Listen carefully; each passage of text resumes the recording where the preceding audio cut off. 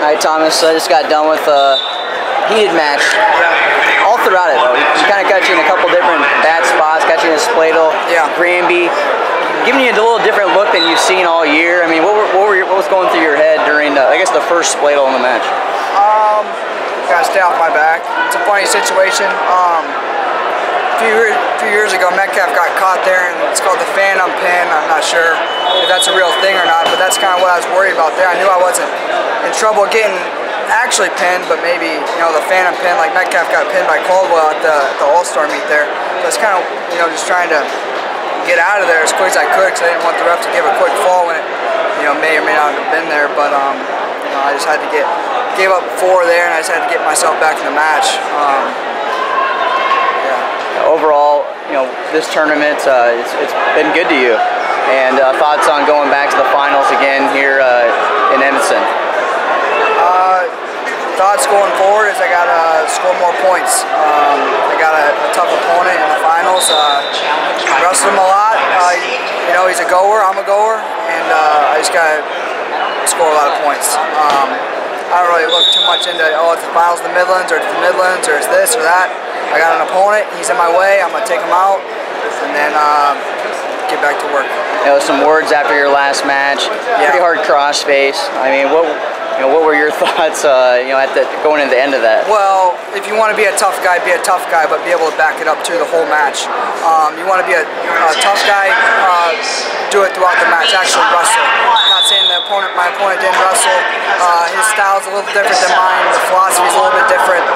They kind of wait for me to make a mistake or reach, and then they wrestle. You know, he laid on his belly for 3 minutes. I had, you know, 3 minutes of riding time before he reversed me there at the end there. So if you want to be a tough guy the whole match. Don't wait until the last 5 seconds, throw a controversial crossface punch, and think I'm not going to say anything about it. If you want to take it outside, we'll take it outside. That's a different man. But, you know, I'm not saying anything about it with my opponent, but be tough, be tough. Yeah, Tom came over and said, you know, keep your head. Yeah. I'm assuming that's what he said. Anyways, he was pointing to his head. You know, how important was that at that point, or did you feel like you were in a good position to not do anything, you know, dumb and throw fists? I've matured a lot since my last incident that everyone kind of remembers at the slam, and then what all went on after that in the Missouri duel.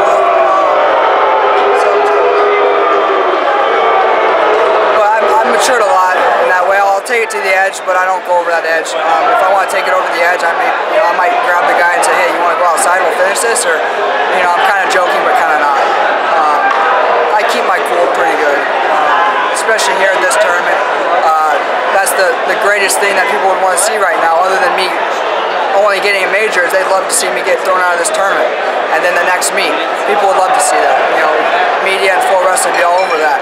And yeah, I'm calling those guys out. So I don't want to give anyone anything to talk about other than me scoring a lot of points. They can't really talk bad about me if I'm scoring a lot of points and I'm keeping my cool. But if I'm not keeping my cool, then there's a lot of things people can say about me.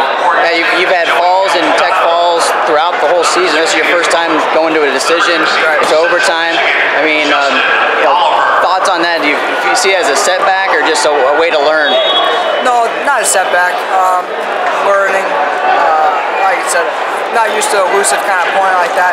I need to get my hands on him quicker and harder. I mean, the guy didn't want to wrestle. I mean, he laid on his belly. He was gassed, even though he had a little bit in the tank to give me a little crossface there at the end. But just got to figure out how to wear those guys down when I can't get my hands on them quite as well I like to. So maybe more low wrist ties, stuff like that. But it's not a setback. I mean, I appreciate a good match.